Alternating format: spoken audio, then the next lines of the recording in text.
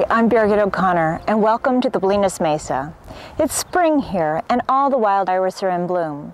So this gives me the perfect opportunity to try to show you how to create the veins within a flower. Now, these techniques can be applied to any type of iris or any other kind of flower that does have veins in it. We'll go back to the studio where we're going to be working on the demonstration, and you'll see how much pigment to apply to a drying surface. So let's go back to the studio and have some fun. When you're holding your brush, place your hand higher up the shaft. This way it'll be a little looser and the appearance will be a little freer. I'm going to be using my line drawing as my guide, but I'm really not too concerned if I stay right on it. I know that some artists really don't like to see any pencil lines, but for myself, I feel that's part of the painting.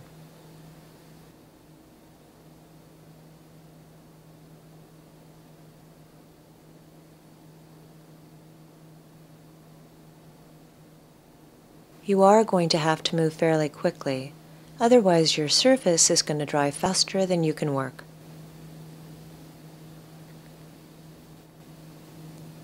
Notice how your color is spreading and drying.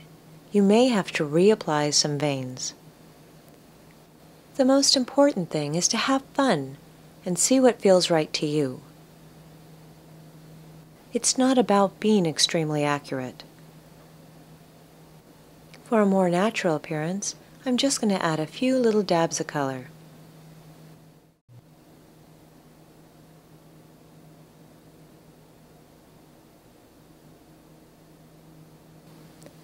Remember, some colors will want to move more than others. To change that, all you have to do is lift your paper up and roll it around. Here you can see how the color is moved and how it's created a blended effect.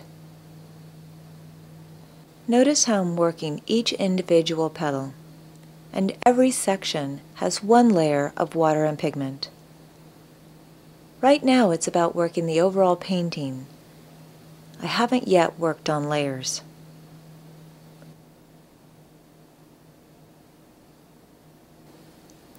Remember, if I want a richer intensity of color, I'm going to use less water and more pigment. Here again, I'm going to use the larger brushes for the bigger shapes and the smaller ones for the finer areas. I'd like you to notice the overall tone of the painting and how all the values seem to be fairly similar. The only difference is the dramatic dark shadows. Right now I have the potential of a very strong flower and a very weak background. I'll be able to change all of this with dry brush techniques and layers of color. The brush I'll be using for this color application is my Cosmotop Sable Synthetic Blend. If you use a nylon or inexpensive brush, you have the potential of picking up the color underneath when you're reapplying your layers. Then you won't have a smooth appearance. You'll have the effect of brush strokes.